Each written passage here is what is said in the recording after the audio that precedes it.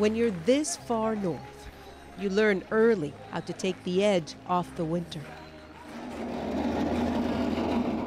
This far north, they've also long pushed to take the edge off inequality.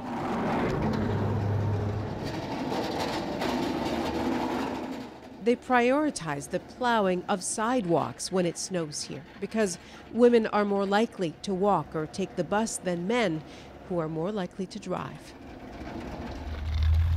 It's the result of so-called gender-responsive budgeting, a way of looking at the landscape of government spending to ensure it's distributed equally.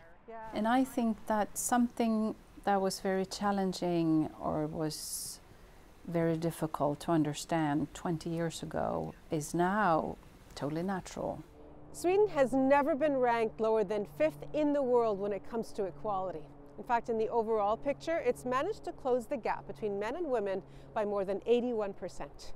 Last year, it was ranked first in the world in terms of the number of female ministers sitting in this parliament, including the finance minister, who agreed to sit with us to talk budgets. Hello, Minister. When it comes to governments pushing equality, almost no tool is more powerful than their budgets. A gender analysis of budget plans is mandatory for all the ministries in Sweden's self-described feminist government.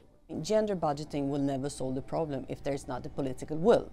But a combination of a political will to change society and gender budgeting, then you can do changes. One of the bolder changes, adding a month of parental leave specifically for fathers that can't be shared, aimed at getting more men to shoulder more of the time away from work.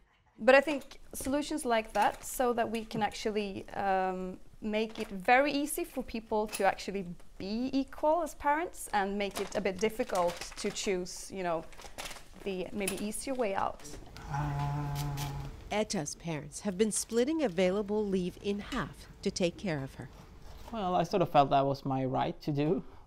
It's like bringing up a kid in Sweden today. You have the right to be at home with them. So, do these measures work in fostering more equality? Long before the government looked at budgets with a gender lens, the Swedish women's lobby did.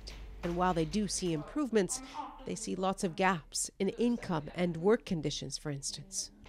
We have analysis of what are the background, the causes for the gaps that we have, but we are still trying, for that last step, which is like, where are the reforms that are going to close those gaps?